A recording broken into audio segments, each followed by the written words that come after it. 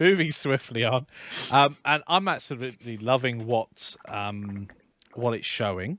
And I've been watching Houdini really closely since version 16, so only 3 years. I'm going to get into it one day, but it's a very node-based system, and with also geometry nodes coming. Well, it's in Blender 2.93, and they're changing it to fields in version 3.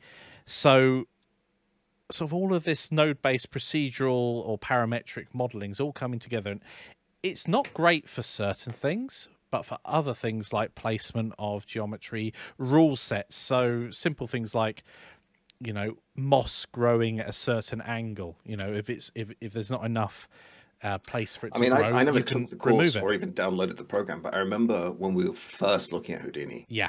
I saw that there was somebody who had a Udemy course on it, where they were using Udemy to make procedural buildings, like a whole bunch of village buildings for an exterior scene. Yes. And it just looked very cool. Yeah, the amount of proc gen that you can do in it is absolutely amazing. And some of the more recent things, they've got updated to their render and other things like that. Now, I'm not saying there are going to be any Houdini courses anytime soon, but it's very exciting to see what other tools go in. I know it's very common to be somewhat, I'm going to say close-minded. If you it must be Blender.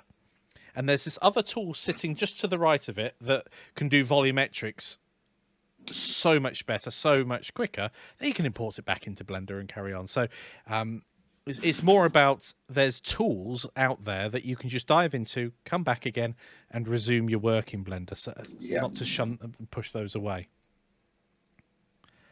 And that's true with game engines too. I mean, Houdini is an interesting one. And there's a couple of things that slow us down with the idea of making courses. One is the skill ceiling. Like the amount of time we have to devote to getting the level of expertise is quite a lot. Like we need to get a few more courses out before we can even consider taking that much time off to study something that complicated. Yeah, definitely.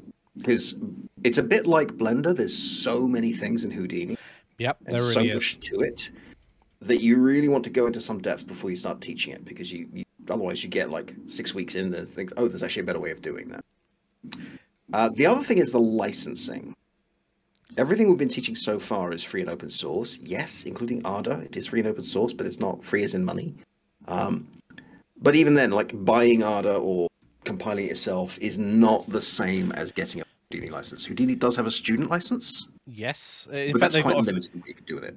It's limited in certain ways. It's limited in the way that I was like, oh, it's really good for volumetrics. You could do them in Houdini and export them to. No, you can't do that in the. I think it's called Houdini Indie, although no, Apprentice. Indie is the cheapest one. It's about $200-300, something like that. I also. I mean, the best thing you can do if you're interested in that sort of thing is just type in Houdini 19 sneak peek. They've had their full presentation today. That's about 2 hours long. The sneak peek is about 11 minutes, and it gives you quite a bit of the information that's in there.